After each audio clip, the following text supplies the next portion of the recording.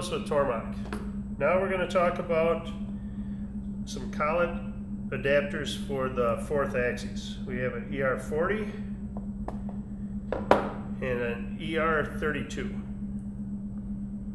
And the ER40 or ER32, that's going to tell you what size collet you can use. Here's the collet kits.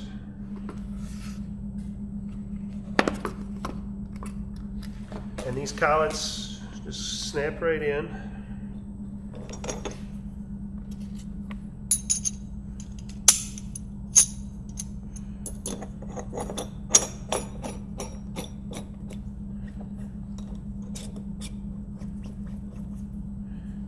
Just like that. Now these mount to the faceplate.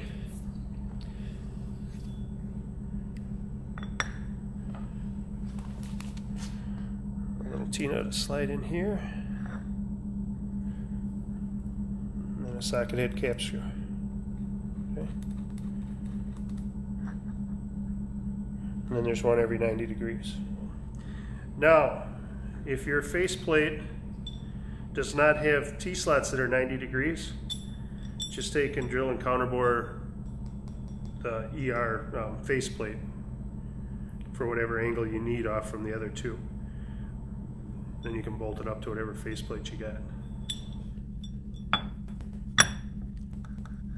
Then once you have it bolted onto your indexer, to true it up, you can either chuck on your workpiece if you want to dial your workpiece in, or a gauge pin, end mill, just chuck on. Okay. And then index your axes with an indicator writing on here, and then just bump it around until you get a true. Tighten up your bolts. Okay. And then once you have a true, it's just a matter of changing your workpiece. Everything's going to run good. These are going to run real true. And the advantage of collets over like a 3-jaw chuck or something like that, you don't have the marring on your workpiece like you do from a hardened chuck jaw. These collets hold on to nice finished round parts and they won't mark it up. That's it. You got the chuck adapters,